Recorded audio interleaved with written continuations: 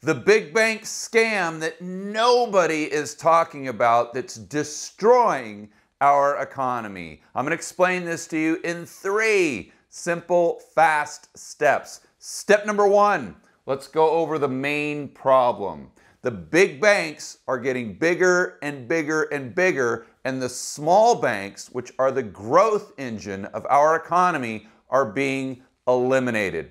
There's this barrier that's been built around the big banks that eliminates competition. It prevents the smaller banks from coming in and competing with them. Things like compliance standards. As an example, if there's a new regulation that comes down the pipeline that costs $100 million to comply with, only banks that can afford the $100 million, like the big banks, will survive. And we see this with things like Dodd-Frank and Basel III. It's that old story with the arsonist and the firefighter being one in the same. Whenever we have a banking crisis, we always want the government to come in with all these new regulations to make the banking system quote-unquote stronger. But what we don't realize is they're the problem. The government is the problem in the first place. More on that in just a moment. And we haven't even talked about the Fed that really prevents these small banks from competing with things like quantitative easing, 0% interest rates, negative interest rates especially, and flattening the yield curve. More on that in step number 3 when we discuss the end game. And you may be asking the question, well, George, why are these small banks important in the first place? To dive into greater detail, let's go straight to a clip from one of my favorites, Professor Richard Werner. What you will get is large banks only wanting to deal with large customers in order to do large deals. And that's also where you get the large bonuses. Well, we've done a study on the US, which has the biggest banking sector in the world, over 15,000 banks of all sizes and shapes. The very large banks deal with the very large customers, give very large loans. The medium-sized banks give medium-sized loans. Who is lending to small firms? It is only the small banks. Now, the UK doesn't have those. So the structure has become too concentrated, and what is badly needed in the UK is decentralization. One has to break up the financial sector and have much smaller units, because small banks, community banks, are locally accountable. You can't suddenly do a crazy project or big corruption. So the big banks only do these huge loans to big corporations, and the small and mid-sized banks, they're the ones that we really need to support small and mid-sized businesses that are so vital to the health of our economy. But that's not where the story ends. It gets more interesting when we think about how these small and mid-sized enterprises create jobs and goods and services, productivity. And to explain that further, let's go right back to the interview with Richard Werner. The banks create the money supply by inventing these claims on themselves, the fictitious deposits. That can be actually positive for the economy as long as this money creation is in line with the creation of new goods and services, implementation of new technologies, and therefore adding value. And adding value in the economy is funded by this money creation. If that happens, and we're talking about business investment, productive loans, productive bank credit, you will have no inflation. These loans can also be serviced and repaid. You have a stable economy without problems and with low inequality. And so countries that achieve this, that the banks lend mainly for productive purposes, whether it's Germany in much of its 200-year history, or in the last century, the East Asian economies where bank credit was largely for productive purposes, then you find. But there's 2 more cases. I quickly need to point them out because that's the contrast. But just clarify that inequality is significantly lower? Lower, yes. Inflation is low? Yes, and you have stable growth. And the real economy thrives. Is booming, yes. That's when bank credit creation is focused on productive lending for productive purposes. As opposed to speculation and asset price. As opposed to, there's 2 other types. If banks create credit for consumption, it's obvious what's going to happen. You suddenly have more money created and more demand for goods, but it's the same amount of goods and services. So you're creating consumer price inflation. That's well understood. and central banks are watching that a little bit. And what's but the third thing? what's less well understood is, and what's the biggest in the UK, it's probably more than 70% of all lending, actually way more than that, is bank credit creation, so money creation for financial transactions, for asset transactions, for purchasing ownership rights. Now then you have a problem. Why? Because you're creating new money, but you're not creating new goods and services. You're simply... They're constant, aren't they? You're giving somebody new purchasing power over existing assets, and therefore you must push up asset prices. The main takeaway is the reason these small banks are so important is because they support the small and mid-sized businesses. Let's think this through. We've got small bank number 1 right here, and it's run by banker Bob. And he is very close to the community. He knows everybody in the neighborhood like Average Joe. And he's known Average Joe since they were little kids. They're in 3rd grade together. They went to high school together. Maybe they played on the same football team. So they know each other extremely well. This is crucial. So Average Joe goes to banker Bob and says, listen, Bob, I've got this fantastic idea for a business.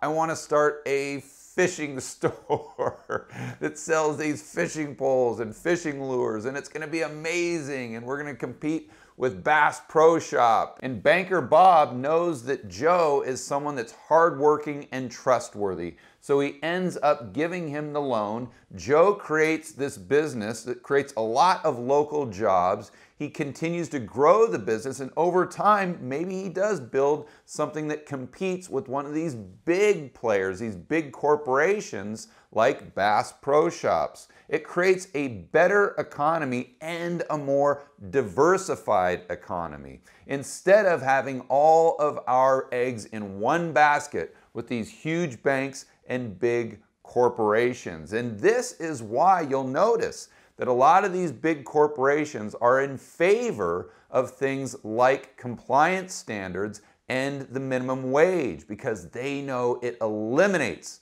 people like the Average Joe competing with them. And Joe never would have been able to get that loan from one of the big banks because he's not worth their time. It's such a small loan, it doesn't make sense. And they don't know Joe. They didn't go to 3rd grade with him. They didn't play on the same football team. And whether we like it or not, that's really important to human beings. We prefer to do business with people we know well. So we've got these regulations that come and eliminate competition, they increase the cost of compliance, and they divert lending and resources away from small and mid-sized businesses to these huge corporations. This weakens the economy. It consolidates everything. We've got all of our eggs in one basket. There's less value added to every individual. It only goes to a certain select group. It misallocates resources. There's no growth in the poor and middle class, I'd like to add. And notice I didn't say wealth inequality. I'm trying to get away from that term because I think we're too focused as a society about the gap between the poor and the wealthy instead of just trying to improve the lot of the poor. Don't we just want their standard of living going up regardless of what happens to the wealthy? Would we prefer that everyone was equally poor? I don't think so. And by not supporting these small and mid-sized businesses, we're really eliminating future growth, especially healthy growth that's sustainable. And we need that now more than ever when we're trying to go into a recovery. I can promise you one thing, we will not get a sustainable recovery focusing only on big banks, huge corporations, and government regulation. It's going to need to come from everyday individuals like you and I, starting businesses, creating jobs, and competing with the big guys. And a lot of you might be saying right now, well, George, that's impossible. The little guy can never compete with the big players. But what you don't understand is that small businesses are very nimble. They have a lot of advantages that people who have never been entrepreneurs don't recognize. Take it from me. I never ran a big, huge corporation, but I have run businesses from 0 employees to 10 employees. I've also run businesses with over 100 employees. And although the business with 100 employees did have its advantages, it had a lot of disadvantages as well. It was very hard to move quickly, create a product or a new service, because you had all these layers of management and human resources that you had to go through. I can't even imagine how difficult it would be if I had 1,000 employees, or if I was some huge corporation like Google or Facebook or Boeing. It would be almost impossible to do anything new and innovative. Where if you've got a little business with 10 or 15 employees, yes, you might not have the resources, but you can make decisions quickly and get to the market faster than these other guys. The bottom line is you've got to realize there are a lot of advantages to being small. And if we support these people, they can compete. I can promise you that. But what is the ultimate solution? How do we prevent these monopolies from forming in the first place? To explain that, let's go right to someone who can do it a lot better than I can. That's right, Milton Friedman. How do you, and I know you've answered these questions so you can hear your teeth crack, but how do you prevent monopoly? You've got to have constraints on monopoly. And isn't United Airlines too big? And look what happened when they went on strike. And should Pan Am absorb national airlines, we're going to have 3 airlines when it's all over, and we're all going to be beholden to them. Everybody's going to be impersonal. You can see it now on the airlines. Nobody looks you in the eye anymore. And they're giving paper cups in first class.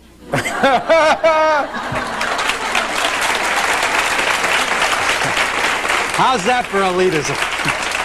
Well, personally, I don't see any objection to paper cups. But let's go back. The problem with the kind of statement you're making is to distinguish what's true from what's not true. The plain fact is that the main restriction on the number of airlines has been the Civil Aeronautics Board. From the time the Civil Aeronautics Board took over control of the airlines in the 1930s until now, until the deregulation, they did not authorize a single new trunk line. The number of trunk lines was less. Because they were owned by the airlines who didn't want more competition. Of course. Now, so the government became then an agency to help the existing airlines not to have to compete. Exactly.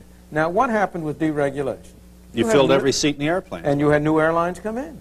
The number of airlines has gone up, not down. It is true that there are some proposals to merge United and National. But there are also Pan Am and National, I'm sorry. But there are also a bunch of new airlines that are coming out. Here's World Airways, whom you never heard of before, that's offering these cheap fares. Look at Freddie Laker. Freddie Laker broke the transatlantic monopoly. So the fact is that the best protection of the consumer, the best offense against monopoly, let me put it another way. There's an old saying, if you want to catch a thief, you set a thief to catch him. If you want to catch a businessman monopoly, you set another businessman to break it down. You don't send a government civil servant after him. The most effective anti-monopoly legislation you could possibly have would be free trade. Okay.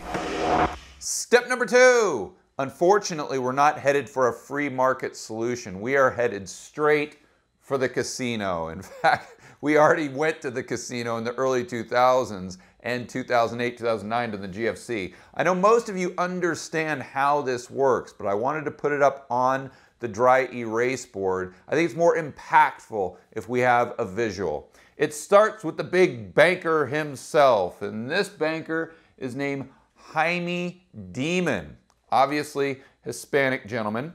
He goes to the casino with $1,000 in this suitcase full of cash because he knows if he wins at the casino, he gets to keep the profit, but if he doesn't, he gets bailed out by the Fed and the government. So he goes straight to the roulette wheel, puts it down on red number 4, and if he wins, now he has $2,000, but if he loses, like we said, he still has his $1,000 that he started with because the Fed and the government will bail him out through the form of additional taxes or future inflation. And we always kind of get fixated on this part of it, but we forget this part of it. So if the real economy started with $1,000 of purchasing power, after Jaime gets his butt handed to him at the roulette wheel, your drunk, insolvent Uncle Sam says, oh, we got to raise your taxes.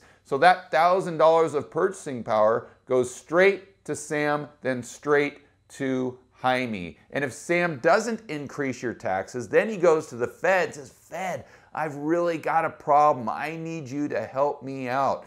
My back is against a wall. I promised Jaime that I'd bail him out last Tuesday when we had dinner and he came over to my house for cocaine and hookers, but I can't do it because these people, the average Joe and Jane, will be pissed if I increase their taxes. So the Fed says, no problem, Sam, we'll help you out. We'll print up all this funny money and buy your treasuries so you can bail out your crony Jaime. So the Fed monetizes the debt, increases base money and broad money, which will most likely lead to future inflation, whether that's for you right now, your kids, or your grandkids. The bottom line is there's no getting around it. If Jaime loses at the casino, he'll be made whole, but your purchasing power will go from $1,000 down to zero.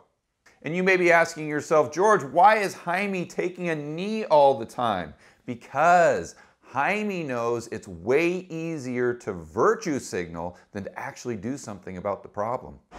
Step number 3, the potential shocking endgame. And it is definitely stiff drink time. And in case you forget, I've got the bottle of Captain Morgan's, appropriately enough, right here in the Caribbean in St. Bart's.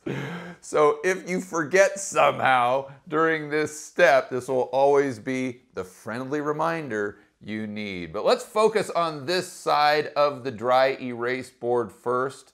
The Fed is right here with all those big banks, the primary dealers that are under the Fed's umbrella. And the Fed comes in with all of this liquidity through quantitative easing and $1 trillion a day in repo commitments. This gives additional capacity to the balance sheets of primary dealer bank A, B, and C. They go right into the repo market. The money goes to the hedge funds, the financial institutions, take it to the stock market. Plus, these dealer banks are going into the stock market themselves.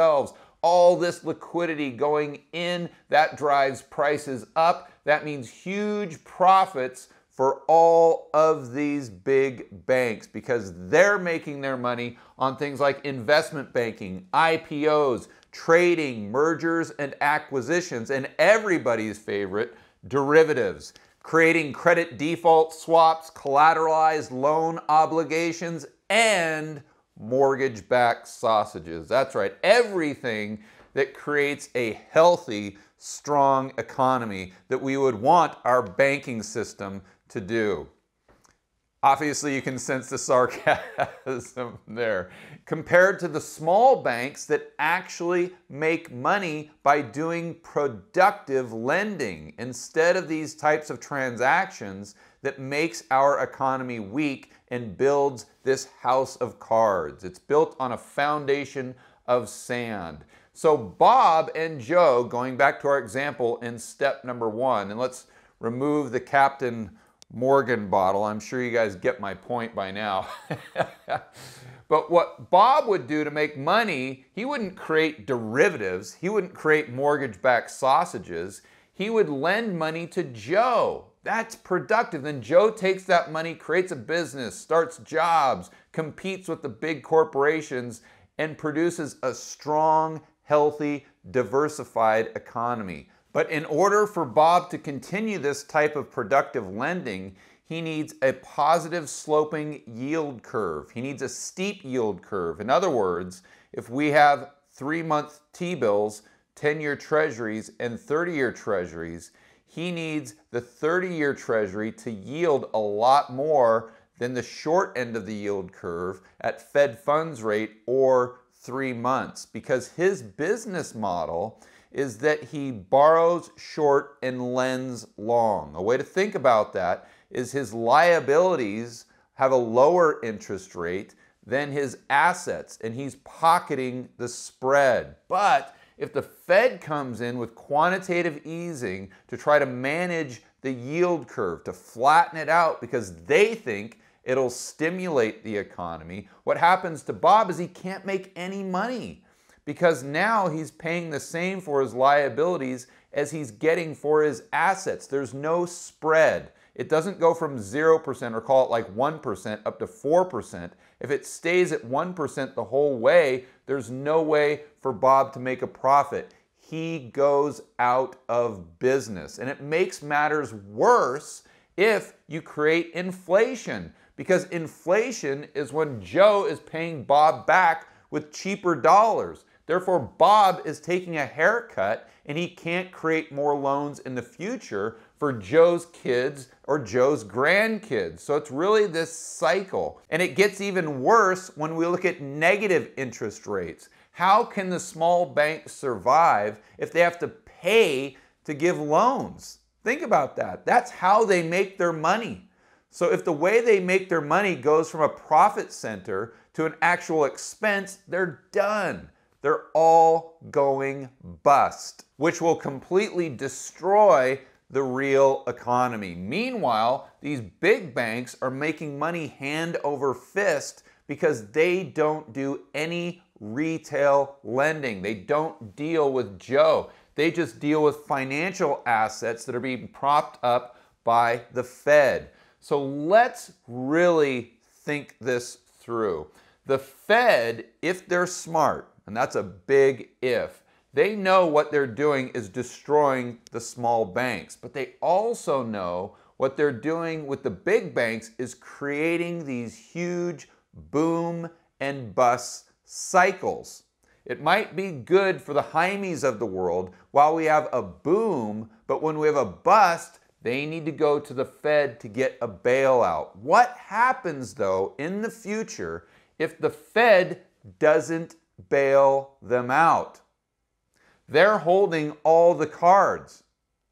So we could go into this future scenario where all the small banks are completely wiped out. The power has been consolidated to these big banks, but the Fed is creating an environment where eventually they'll have to come into the Fed to survive. They'll need that bailout. And if the Fed doesn't extend the bailout to them, all of a sudden they're bust as well, and the only bank left standing is the Fed.